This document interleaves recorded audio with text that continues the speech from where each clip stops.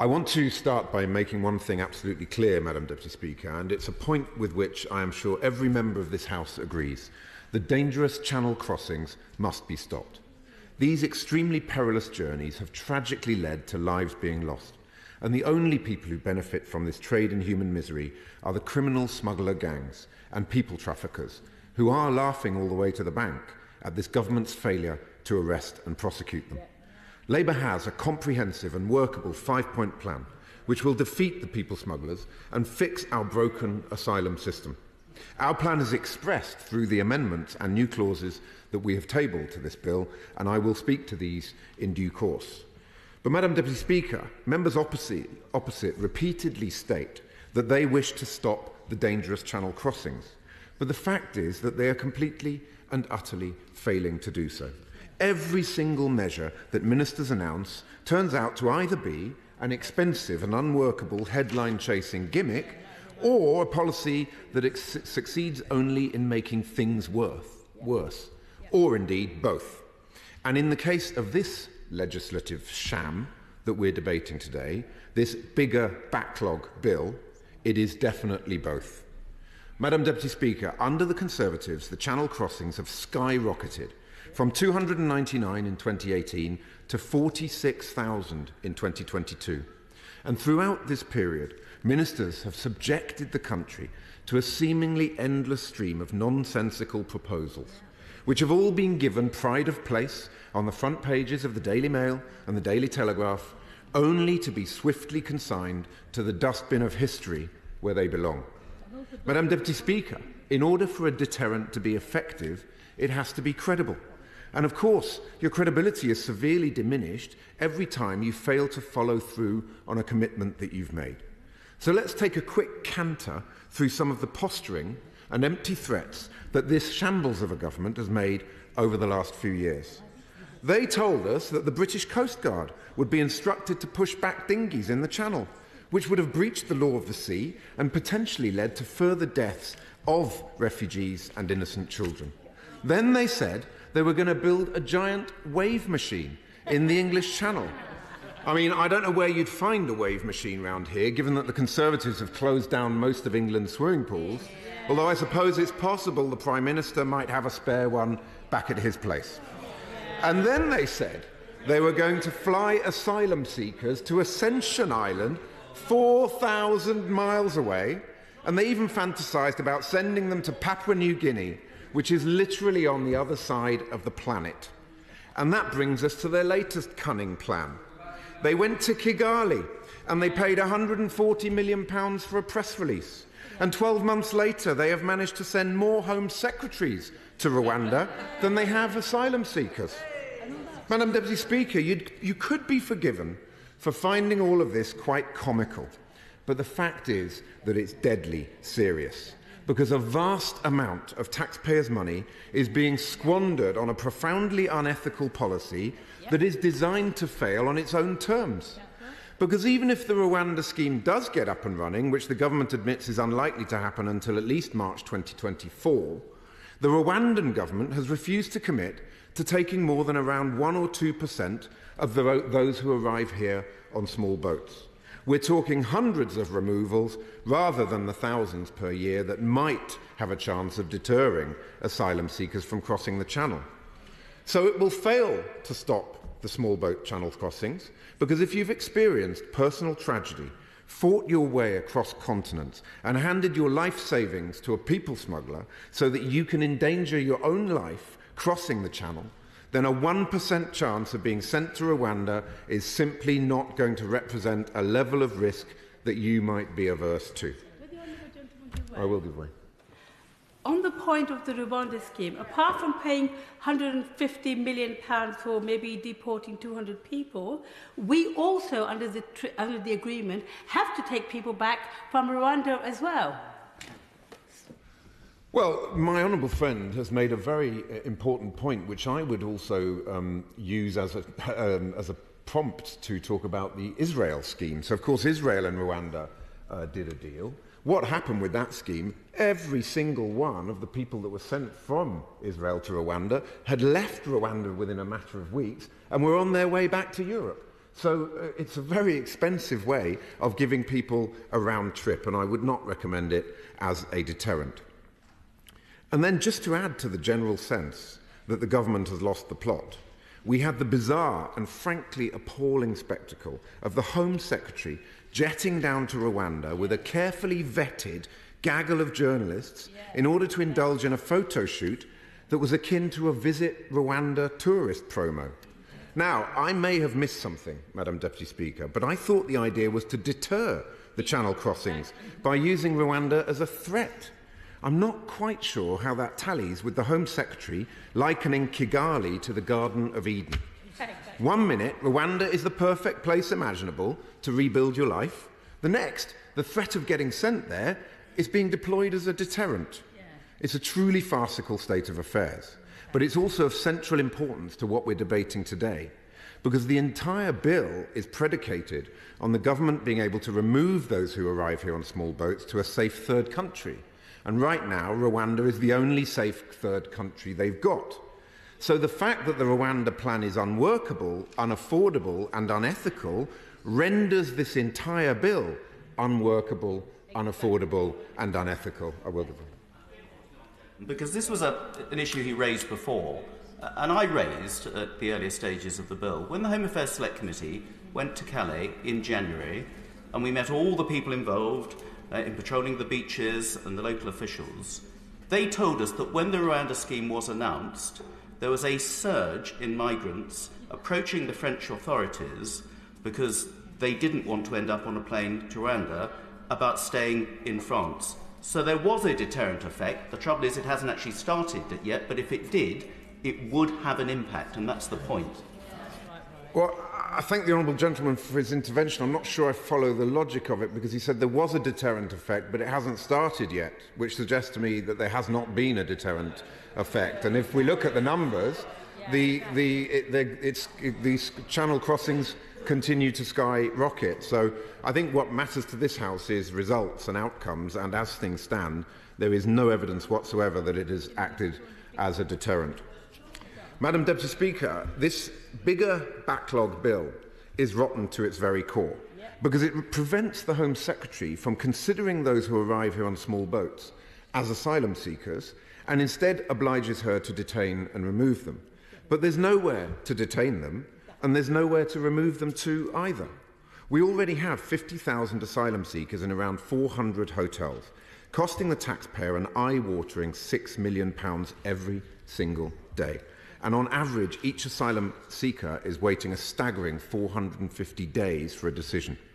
The backlog now stands at 166,000, more than 8 times larger than when Labour left office in 2010. When it stood at just under 19,000. And incidentally, I'm still waiting for the Prime Minister and the Minister opposite to apologise to the House and correct the record on that point. I'm very grateful for the honourable member giving way. He mentioned detention, and there are a number of amendments that have been tabled for today's report stage around detention.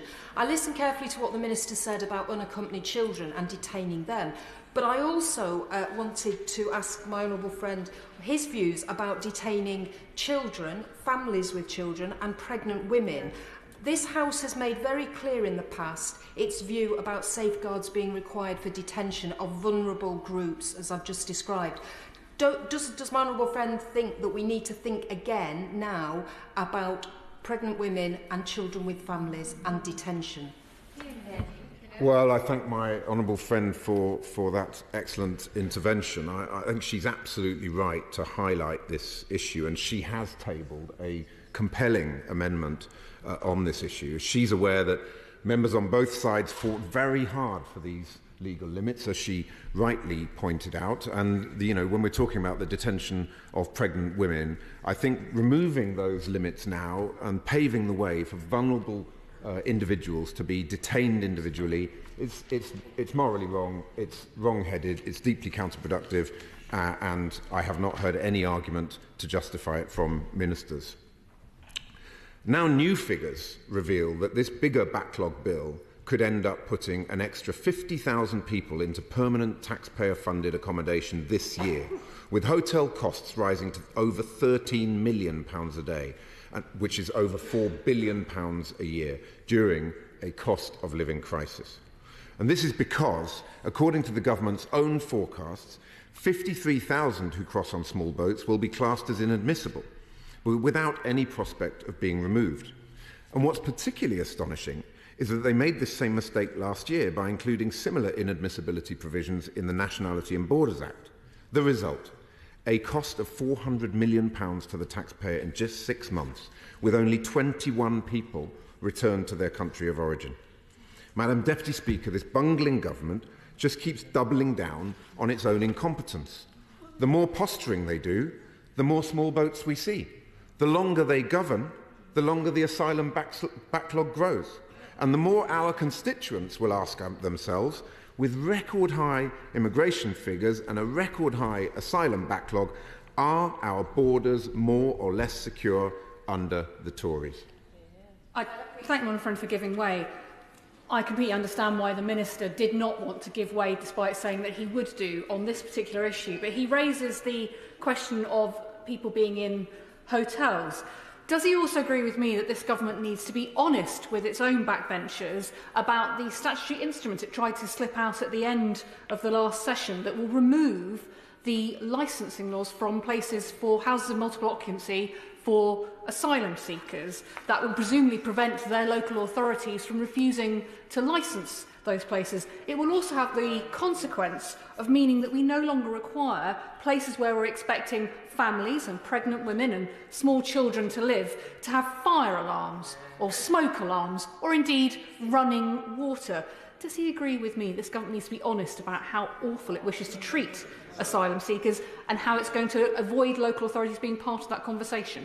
Well, I thank my honourable friend for that powerful intervention, and she's absolutely right. We're talking here about basic standards of decency and humanity, and houses of multiple occupancy need to be properly regulated. They need a basic floor in terms of certification, registration, safety, health and safety, and particularly when we're talking here about families.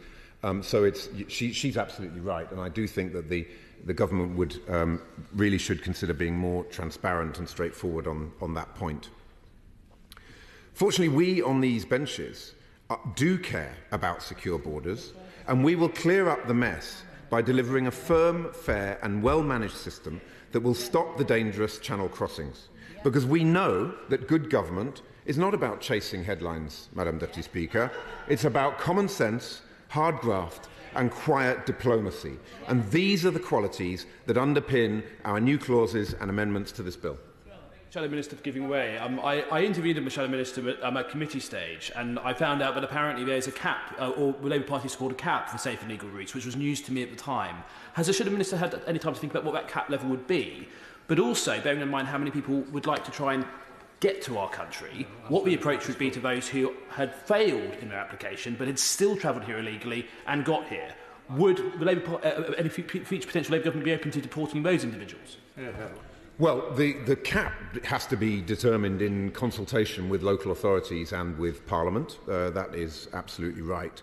In terms of removals, of course, what you need is a processing system that actually works so that you can get to a decision, and people who are from safe countries that should be removed, they need to be swiftly removed from our country, and those that are genuine asylum seekers should be granted leave to remain so that they can get on with their lives, and we can start to clear up the abject mess that this government has made of our asylum system.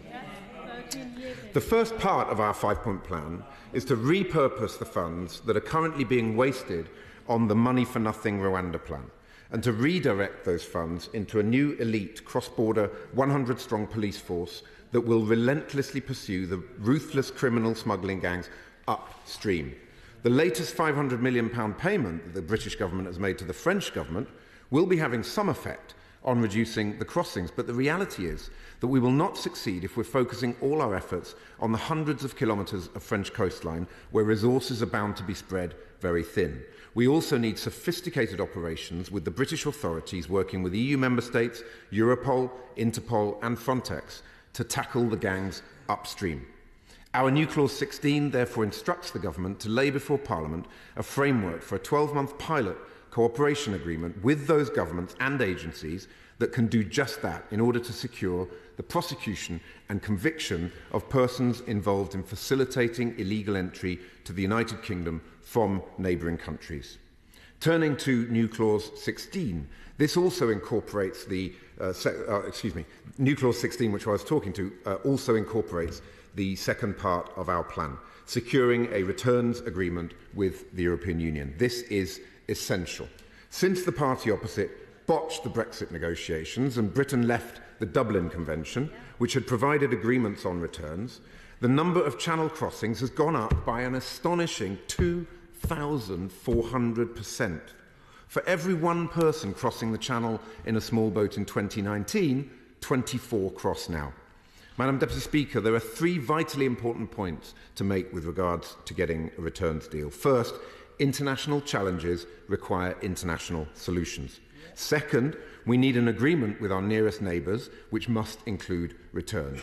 And third, we will only strike a returns deal with the European Union if we bring something into the negotiation. And that should include a proper plan for capped, safe and legal routes for bona fide asylum seekers located in mainland Europe. We suggest that Britain prioritises unaccompanied children with family in the UK, and our New Clause 14 reflects this. So I think the Honourable Gentleman was first. I will come to the Honourable Gentleman. I just would like the Honourable Gentleman to reflect on the fact that when President Macron made his assertions about returns back to France, actually the European Union the following day said they weren't going to countenance any such proposals. They just simply do not agree for returns. And furthermore, of course, France itself is not a place where people would associate with persecution or threats of irreversible harm. So what is his argument all about? This is about a negotiation. We clearly have to do a returns deal. It's an important part of the deterrent effect. You don't get a returns deal unless you have something on the table. And that's where we believe there should be a clear link between policies on safe and legal routes as a way of getting a clear position in terms of negotiations with the European Union. The reality is that this is the only deterrent effect that really is going to work. You're dealing with people that have risked their lives, have fought their way across Europe, are prepared to spend their life savings on paying people smugglers to cross the channel.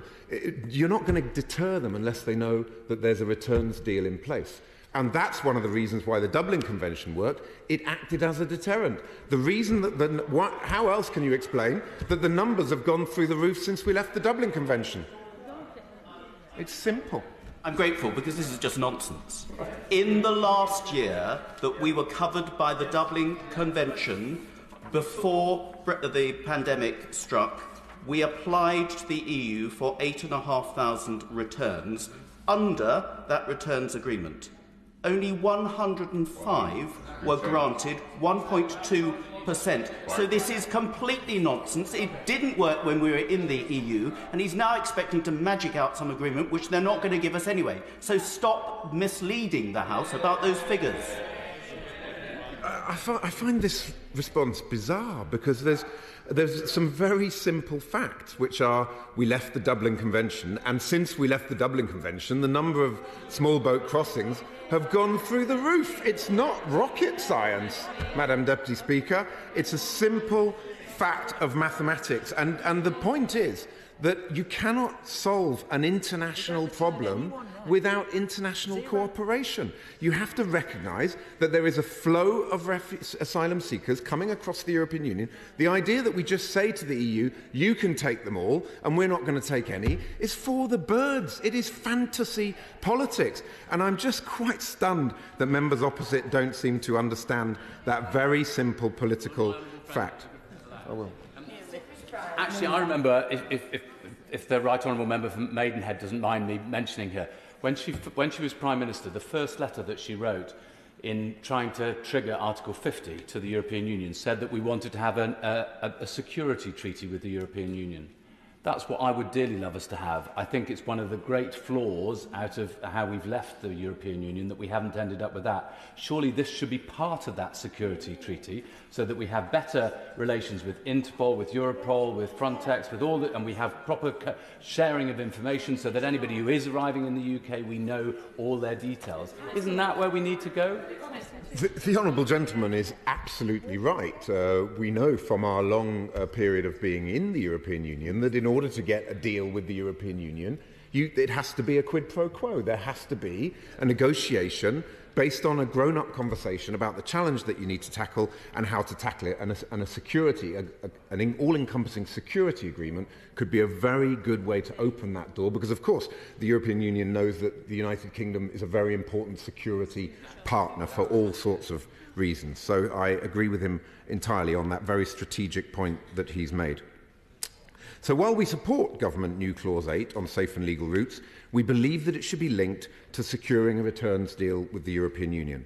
And as I said, our approach is based on hard graft, common sense and quiet diplomacy. And we would urge the government to start thinking and acting in the same vein. Our third commitment is that Labour will fix the problems with current resettlement programmes. This includes the broken Afghan schemes. And our new Clause 21 instructs the government to report every 3 months on progress or lack of in meeting its own targets in terms of supporting those loyal to Britain Afghans who sacrifice so much to protect our service people and to stand up for our liberal values in Afghanistan. All resettlement routes need to, of course, be properly controlled and managed, and they therefore cannot be unlimited, but they do also need to work. Fourthly, Labour's long-term international development strategy will include tackling the root causes of migration upstream through increased humanitarian assistance and greater emphasis on conflict prevention and resolution programmes. This is slightly beyond the focus of this bill, but an important aspect of migration policy and a lesson that needs to be learned from Afghanistan in relation to Sudan, of course, which was mentioned earlier on. If you cut aid and you cut the right kind of aid, you will end up increasing the challenges around the dangerous channel crossings, and you hurt British values and interests. Our comprehensive plan will also fix what is perhaps the Conservatives' most astonishing failure of basic governance, the failure to clear the backlog. It's truly staggering that just 13% of small boat asylum claims are being processed within 5 years. And it's deeply troubling that while around half of the huge 166,000 backlog is down to small boat crossings, another 80,000 has built up organically under the Conservatives since 2010. This is no coincidence. Home Office decision-making has collapsed. In 2013, the Conservatives downgraded asylum decision-makers to junior staff, hired, literally going from a Saturday job 1 minute to making life-or-death decisions the next. No wonder this resulted in worse decisions, often overturned on appeal, and it's deeply troubling that the staff attrition rate in 2022 in these teams stood at an astonishing 46%. And there is little prospect of improvement, Madam Deputy Speaker, given that Home Office statistics published on Monday show that this year the number of decision makers has actually decreased. So let's be clear. The incompetence and indifference of consecutive Home Secretaries since 2010 that have brought the basic functions of government to a grinding halt. And during this cost of living crisis, the British taxpayer is paying the price. Our new Clause 10 therefore sets out how the government should get on with expediting asylum processing for the countries that are listed in the schedule of this bill. If an applicant has no right to asylum in the UK, they should be removed safely and swiftly to the safe country from which they have come, such as Albania. Further to New Clause 10, our New Clause 13 instructs the Home Secretary to publish a report every 3 months on the progress that she's making on clearing the backlog. The backlog crisis is every... I'm sorry to interrupt the Shadow Minister's flow, and I wholeheartedly support him, as we have time and time again with regard to the criticisms of the government's lack of processing of cases, including the lack of staffing resources. On New Clause 10, where the proposal is for an expedited asylum process, could he reassure me that there'll be no lessening of the legal rights of asylum seekers, no lessening of access to legal representation, and no lessening of the application of international human rights treaties and conventions under this process? I thank my honourable friend for that intervention, and absolutely the proposal is that there are a number of countries which have very low grant rates, and that must therefore be where we triage and put them into a category where the processing can be expedited. However, all of the processing must be done on an individual case-by-case basis in line with our treaty obligations. You cannot have block definitions of any particular category of asylum seeker, and of course that's one of the main issues around the legality of this bill, and that includes access to legal aid. So I can absolutely reassure him on that point. We have to get the balance right between the efficiency and effectiveness of dealing with the backlog. That has to be based on triaging, on giving much more support and upgrading the staff in the Home Office, but it must also be, excuse me, Madam Deputy Speaker, it must also be underpinned by the provisions that he refers to. And of course, the return on investment for improving the quality of decision-making would be rapid and substantial, because quicker processing means fewer asylum seekers in hotels. Which brings me to our amendments on accommodation for asylum seekers. Bad decisions on the location of accommodation means that the process then slows down due to legal challenges, and the whole system gets even more clogged up. It would be far better to consult local authorities early in the process, and our new Clause 9 instructs the government to do just that. I was rather disappointed by the fact that the Foreign Secretary and the Honourable Member for Dorset, among others, failed to join us in the division lobbies during committee stage when we voted for this equivalent clause. I'm aware that they have pushed back against ham-fisted ministers trying to steamroller them on this matter, and I also note that they've sided with their local Conservative councils against their own government. But they're certainly not the only members on the benches opposite who have urged the Home Office to do better on this point. And of course, all accommodation must be value for money, as our new Clause 11 indicates. We can't keep having private companies making these huge markups at the expense of the taxpayer. I think the Shadow Minister for giving way. Just say, for instance, this quiet diplomacy wasn't as successful as he hoped, and actually a lot of his returns agreements didn't actually materialise. And actually all of these people who did arrive here illegally actually were green-lighted if the Labour government was ever in charge. Would there ever at any point be any policy whatsoever to deport to a safe third country? Well, as I've just pointed out, we're proposing, for example, a fast track for people from safe countries.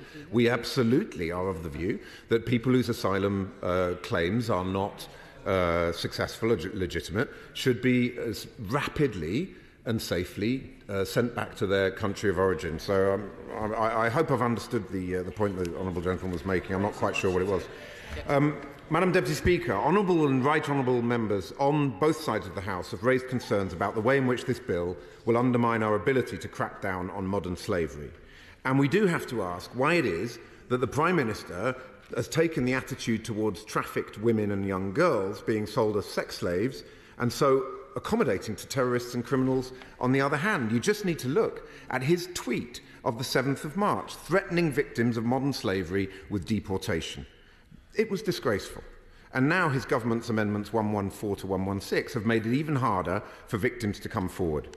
It will be held up by, I'm afraid, the pimps and the traffickers to threaten their victims. Two former independent anti-slavery commissioners, Sarah Thornton and Kevin Hyland, recently warned that this bill will devastate modern slavery protections and it's a gift to criminals. All of us in this House know that this bill is a trafficker's charter. And then just look at the Prime Minister's shocking record on deporting foreign criminals. Astonishingly, 19 terror suspects are living in taxpayer-funded British hotels because the government has failed to remove them. Labour's new Clause 15 places a duty on the Secretary of State to remove suspected terrorists who've entered the country illegally or consider the imposition of terrorism prevention and investigation measures upon them. Deportations of criminals have fallen off a cliff since the Conservatives came to power in 2010. They plummeted by 66% to 5,000 a year before the pandemic and to just 2,100 in 2021. This is an insult to victims, and it again proves what we all know. Labour is tough on crime and tough on the causes of crime, but under the Conservatives, criminals have never had it so good. Madam Deputy Speaker, the Minister for Immigration was appointed to his position as the moderate voice who would curb the more fanatical tendencies of his boss. But that simply has not happened. Instead, it appears that he's either been kidnapped by the hard right of his party, or he's willingly hitched his wagon to them because he thinks that's the way the wind is blowing. But the Minister is not alone, because his friend the Prime Minister also appears to have caved in to the Home Secretary and the Trumpian faction that she leads. He's caved into her by adding government new clauses 22 and 26 to this bill, thereby completely torpedoing his own negotiations with the European Court of Human Rights. It really is quite extraordinary that Conservative Prime Ministers never seem to learn from the fate of their predecessors. The more you appease the extremists, the more they demand. Yeah. The Prime Minister is weak and he's been played. This weakness did for his predecessors, and ultimately it will also do for him. But arguably the most shocking of this whole sorry tale, Madam Deputy Speaker, is this Conservative government's contempt for cash-payer tax. Aside from losing billions to fraudsters during the pandemic, dishing out overpriced contracts to their mates for unusable PPE and crashing the economy to the tune of £30 billion, the government's asylum policies stand out as a prime example of ministers scattering taxpayer money to the four winds and receiving absolutely nothing in return, chasing headlines whilst buying failure. There are so many vitally important questions to be answered. Why, for instance, has the government failed to publish an impact assessment? For example, do ministers have any idea of the increase in detention capacity that will be required because of this bill? The Home Secretary was completely unable to answer this simple question during her car crash of an interview on the radio this morning. And how much will these additional detention places cost? How much will the government pay Rwanda per asylum seeker? And how much will each flight cost? We still don't know the answer to that question 1 year after the £140 million was given. Our constituents deserve to know, as these decisions impact directly on their communities and on the state of our public finances. It's outrageous the government's not providing an iota of information about the impact of a bill with such huge financial and community impact implications. So we're bound to ask, Madam Deputy Speaker, what are they afraid of? If they truly believe that this bill will succeed in achieving its objectives, then surely they would happily have published the impact assessment well before second reading, and they would have been delighted to stand at that dispatch box to defend it. But of course there is another possibility, Madam Deputy Speaker, which is that ministers have not even attempted to assess the impact of this bigger backlog bill because they're utterly terrified of what they would reveal if they did. They're terrified of seeing the cost of their own incompetence. They're horrified by the thought of being transparent because transparency reveals the truth. And the truth is that this bill will just make everything worse. It will boost the profits of the people smugglers. It will add tens of thousands to the backlog. It will add hundreds of millions to the hotel bills. It will tarnish Britain's reputation as a country that upholds the international rules-based order. It will further inflame community frustration and tension, and it will add to the desperate misery of those who are seeking sanctuary from persecution and violence. Now, many honourable members on the benches opposite agree with every word of what I've just said, and I would urge them to support our new clauses and to join us in the no lobby when we vote against this deeply damaging and counterproductive bill this evening. Thank you, Madam Deputy Speaker.